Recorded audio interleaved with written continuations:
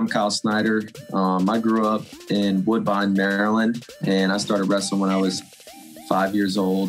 My older brother wrestled at West Point, and my little brother wrestled at Ohio State with me.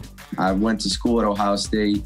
I wrestled there for 4 years, and then I'm currently training at Penn State with the Nittany Lion Wrestling Club. My little brother, like I said, wrestled at Ohio State, so we trained together actually at a police station for a little while when everything was really shut down, and then spent a lot of time visualizing to compete the way that, I want to compete. I'm not really thinking about my competition. I'll let my talking happen when I'm on the mat. The thing that I really care about is getting the job done and winning when I'm on the mat and wrestling the way that I can wrestle.